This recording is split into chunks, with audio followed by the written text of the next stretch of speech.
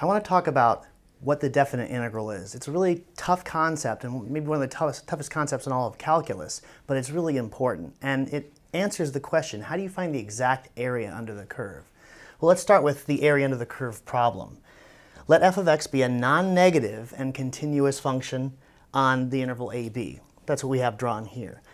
Find the area of the region lying beneath the curve y equals f of x, so below this red curve, and above the x-axis, so above here, from x equals a to x equals b, so between these two vertical lines. We're looking for the area, the exact area of this region. Now, before we were talking about approximating the area with rectangular sums. The idea is to take the interval from a to b and chop it up into a certain number of subintervals. In this case, we have 4. N equals 4. N is the number of subintervals. And we use 4 rectangles to approximate the area under this curve. Now, each rectangle is the same width, and that width, delta x, is b minus a, the total width of the interval, divided by 4, the number of rectangles. So that's what delta x is. This is a left-hand sum. The left-hand sum is the sum of areas of a bunch of rectangles. Each of these areas is a height times a width. Delta x is the width. In this first rectangle, f of x sub 0 is the height. In the second one, delta x is the width, and f of x sub 1 is the height. Right? We're getting the heights from the left-hand x values for each rectangle.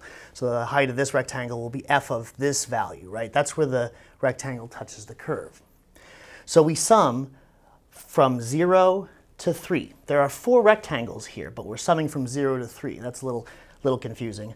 This is the way that summation is written in shorthand. This is called sigma notation. And when the sums have a lot of terms, it's much more convenient to use this notation, even though it's a little confusing.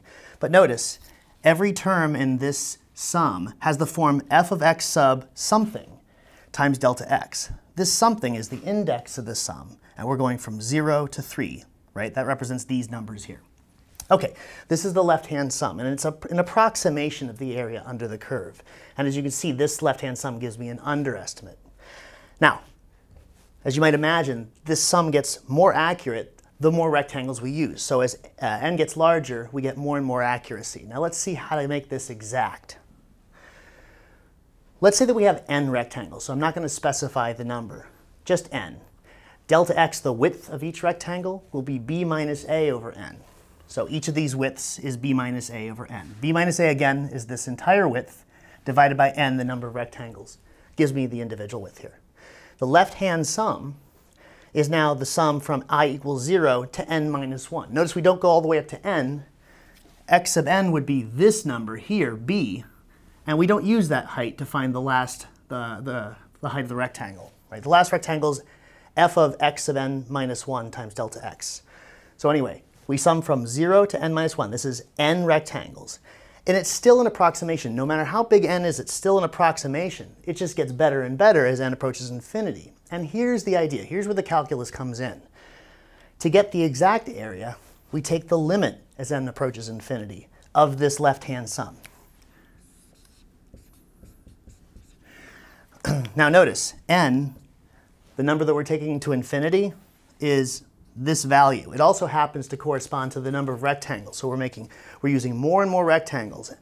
And if the value of the left-hand sum gets closer and closer to some limit, then that will be the value of my area. So just a quick recap. We've been talking about approximating the area under a curve with a left-hand sum. That's a rectangular sum that uses rectangles that reach up to the left and touch the curve at the left-hand corner. But we can also do the same thing with right-hand sums. Take a look at this. The area equals the limit as n approaches infinity of this sum. This is the left-hand sum, right? The sum from I equals 0 to n minus 1 is a left-hand sum. But we can also sum from I equals 1 to n.